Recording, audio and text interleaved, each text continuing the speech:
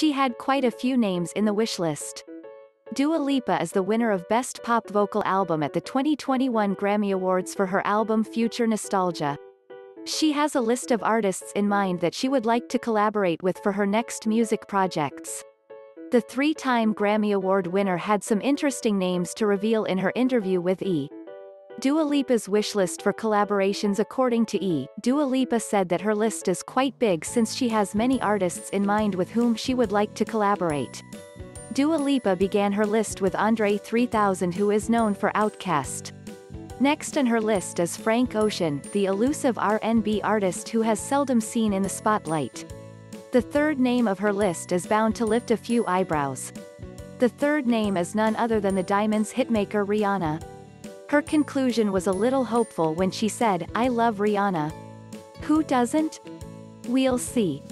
Dua Lipa at the 2021 Grammy Awards. Dua Lipa was nominated in 3 categories at Grammys 2021. She was nominated for Don't Start Now in the Best Pop Solo category, Future Nostalgia in the Best Pop Vocal Album and Best Album category. She won the Grammy in the Best Pop Vocal Album category. She performed a stunning medley of her hits Levitating and Don't Start Now at the Grammys. Dua Lipa changed into 4 different outfits at Grammys 2021, but all of them had 2 things in common: the color pink and sparkles. She wore a sheer, long gown which is dubbed into a butterfly dress because of the sparkles on the bodice that take shape of a butterfly. The dress was custom-made by Versace.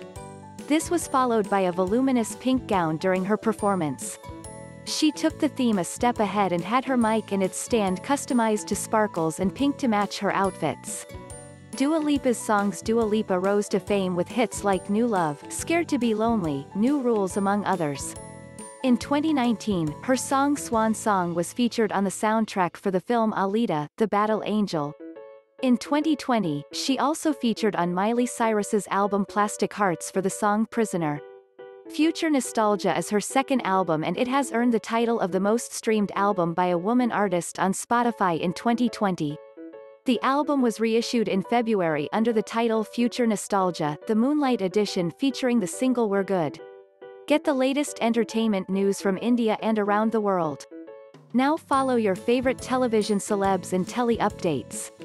Republic World is your one-stop destination for trending Bollywood news. Tune in today to stay updated with all the latest news and headlines from the world of entertainment.